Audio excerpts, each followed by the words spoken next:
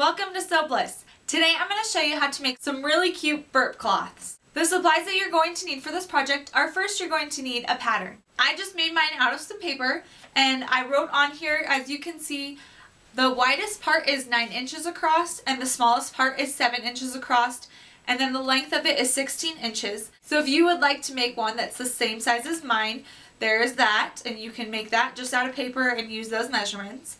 You could also find some patterns online. I've seen a few that are similar to mine. And then there's the option of just making it into the shape of a rectangle. So you could do a 10 by 16 inch or whatever you want size rectangle. Now you're also going to need some nice soft chenille fabric. And I just got this at Joann's in their soft and cozy or soft and fuzzy section right by the flannels. And it's a really nice soft and thick fabric, so it should be pretty absorbent. I know a lot of people like to use cloth diapers as their backing for their burp cloth, and you could also find that at Walmart. I just wanted to use this nicer fabric so that it looks a little bit nicer, but if you want to, you could add another layer, so put that cloth diaper on the inside of the burp cloth, and I'm sure that would add a lot more absorbency to the burp cloth.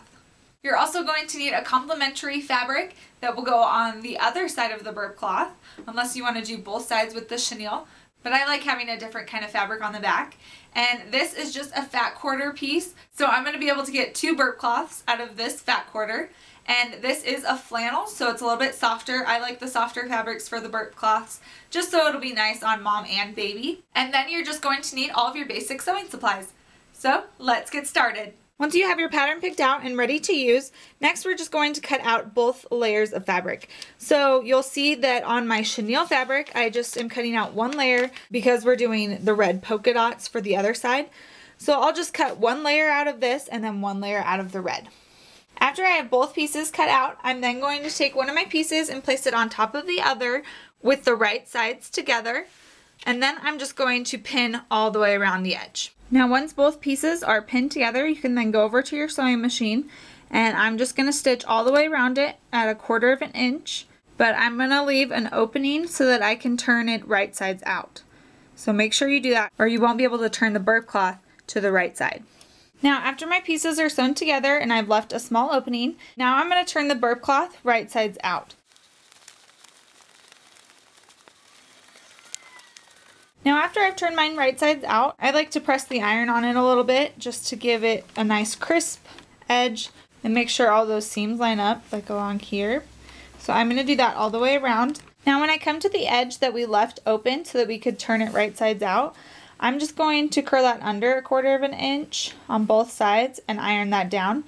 So that way when we go to top stitch it, it'll be ready to be top stitched down. And to finish off the burp cloth, I'm now going to do a top stitch all the way around.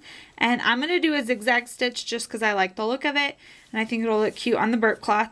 But if your machine has decorative stitches, you could also use those. You could do a double needle stitch, or you could just stick with a simple single needle stitch. Now after you are done with the top stitching, you are all done with your burp cloth.